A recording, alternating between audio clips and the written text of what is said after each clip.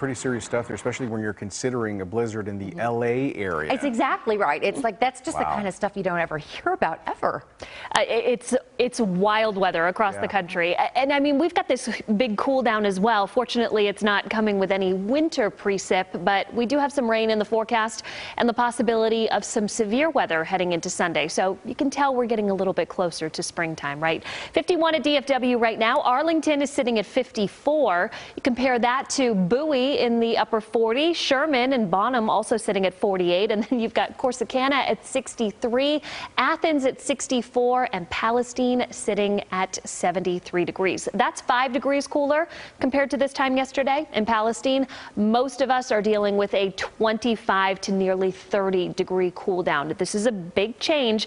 Hopefully you're prepared for it heading out the door this morning and for this afternoon and evening as well. You will want to be bundled up heading into tomorrow. I was going to try and show you Clyde Warren Park. There you go. It looks beautiful out right now. It's just chilly. 55 degrees, a north wind at 12 miles an hour.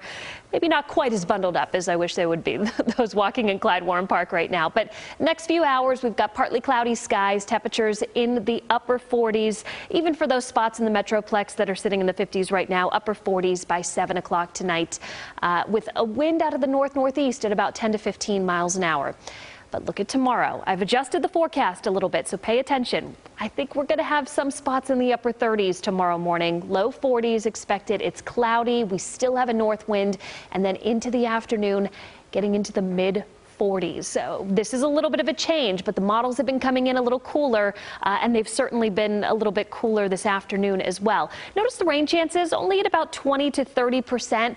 I would say if you have plans for tomorrow night, you're going to want to maybe at least have a raincoat on, and you'll probably want the layers anyway with temperatures in the 40s. Once we get to Saturday, we at least see the temperatures warming back up into the mid 50s. We've got some scattered showers in the morning. I think the afternoon is okay. It'll be cloudy, still below normal. And that all changes into Sunday, back to well above normal. Upper 70s, mostly cloudy, very windy. Isolated showers during the day, but the rain and storm chances pick up into the evening. And there is the threat for severe weather. So we are likely going to call a first alert weather day for Sunday night. This is going to be overnight. Hopefully most of you sleep through this.